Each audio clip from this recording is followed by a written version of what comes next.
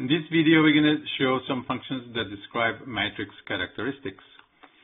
These functions are listed right here. There's a function called rows, length, depth, and so on. And I'm using these two matrices, A32 and B1. A32 simply means 3 rows, 2 columns, and B1 simply means a 3 by 2. I'm sorry, this is 3 rows, 3 columns. That's a square matrix, and this is a rectangular matrix. The function calls, simply you call it like that, and indicate the matrix that you're referring to, and will give you the number of columns, and the function rows will give you the number of rows. Length refers to the number of elements in the matrix or vector, and so it's more appropriate to use it with vectors.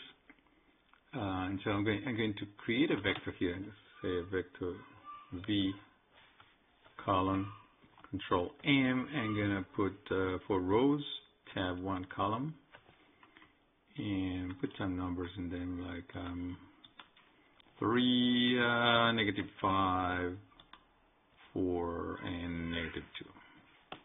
If I say, I'm going to move this to the left. If I say calls V, I get 1 column, rows V, 4 rows, or I could also use the function length. Length V, 4 elements.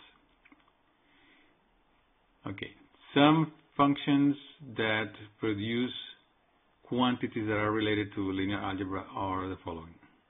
The function determinant, det, calculates the determinant of a matrix. That function is only defined for square matrices, so the determinant of A32 is equal to 4. To type that, you have to type as indicated in here in brackets, det of A32 equals, or you can click in here and go to the matrices and select this second icon and enter the name of the matrix there to calculate the determinant. The trace is the sum of the main diagonal on a square matrix, and so the trace of A32 is 5. Then we have certain norms. Norms are quantities that are used in linear algebra, and I'm just going to mention them here without giving you a definition. You gotta look it up in your books on linear algebra. But there is the L1 norm of a matrix. Then there is the Euclidean norm of a matrix. The Euclidean norm of a vector is actually the length of the vector, and the geometric length, the Euclidean length of the vector. So if I take V and I go norm E V, I'm sorry, it's lowercase v, you get 7.3485. What I'm going to do here is going to take the square root of the sum, maybe put the sum right here, of V bracket sub K from K equal 1 to 4 elements.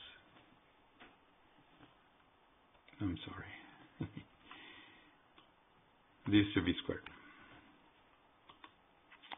So when you take the elements of a vector, square them, add them together, and take the square root of that, that is the length, the Euclidean length of the vector, which is the norm, and exactly the Euclidean norm. Then you have the infinite norm. Again, look for that information. Also look for the information regarding the rank of a matrix. The function rank will give you the rank of a matrix. And then the functions max and min will give you the maximum and minimum value of the matrix. I gave you some references here to look up the definition about the determinant of a matrix. And here's the trace of a matrix, the sum of the main and diagonal. The L1 norm is defined as the maximum on the columns the maximum of the column sums. The Euclidean norm is referred to this quantity where under 1 are the eigenvalues of A. And then the infinite norm is defined as the maximum row sum. About rank, you have there's a link here that will give you information about the rank. These are functions then that are used to determine characteristics of the matrix, and you have the listing of those functions in this particular video. You can pause the video if you need to remember all those functions. With that, we'll finish this particular video about describing matrix characteristics.